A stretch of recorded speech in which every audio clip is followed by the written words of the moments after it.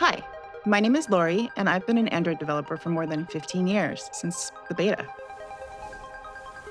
Gemini for Android Studio really accelerated my app development when it came to creative tweaks.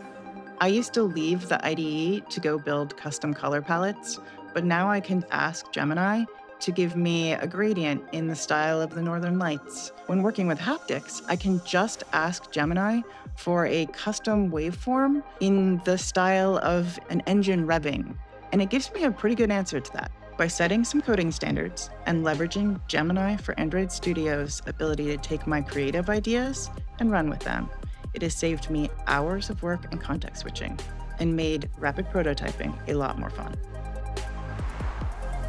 My tips for developers trying Gemini for Android Studio are to set some ground rules up front for your coding standards, and then really try and get creative with how you work with Gemini for Android Studio.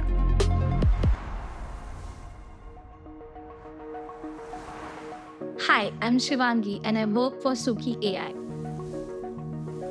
I had never developed for a Wear OS before. This was a new territory for me. That's where Gemini in Android Studio came in. I prompted with just one line of input, describing the UI I want in Jetpack Compose. And Gemini in Android Studio returned 5 working solutions. 5. It was like having a seasoned developer right by my side, guiding me through something I had never done before.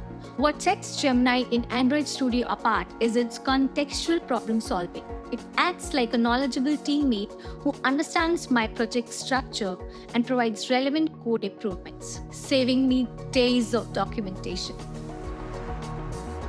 Buy a tip for developers. If you're using Gemini in Android Studio, be clear with what you want and it will help you get there faster. Ask specific questions and it will generate useful code examples that enhance your skill through hands-on practice.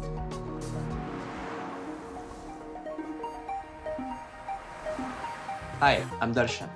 I've been an Android developer for 10 years. I use Gemini in Android Studio to simplify the legacy codebase, update the toolchain, and make the app runnable with the current version of Android. I was confident that my app has been updated properly and unit tests are working as expected. If it were not for Gemini in Android Studio, I estimate it would have taken me at least 1 month to get the app ready manually. My tip for developers using Gemini in Android Studio is to be specific with the prompts. Clearly state what you want Gemini to do, whether it's writing code, generating tests, debugging errors, or answering any technical questions. Gemini is a very powerful tool, where more detailed instructions lead to more accurate results.